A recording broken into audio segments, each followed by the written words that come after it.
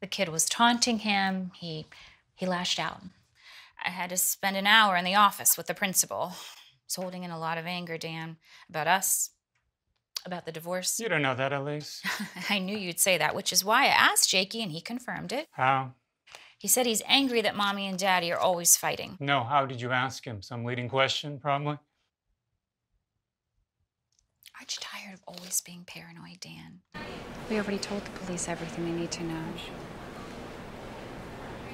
Were you working the night shift a few weeks ago?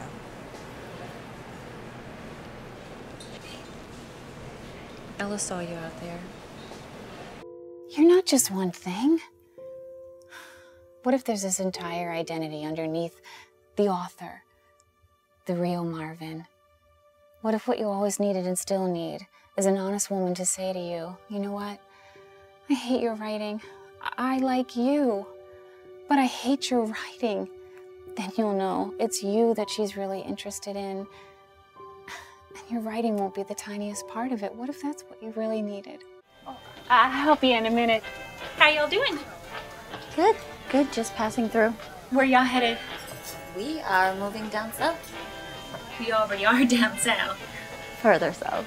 Well, I don't think you want to get much further than Alabama. We're all filled up. Do you mind waiting? How long? Oh, about 20, 25 minutes. We can sit there, Mommy. It's empty. Well, like I already said, we're all filled up.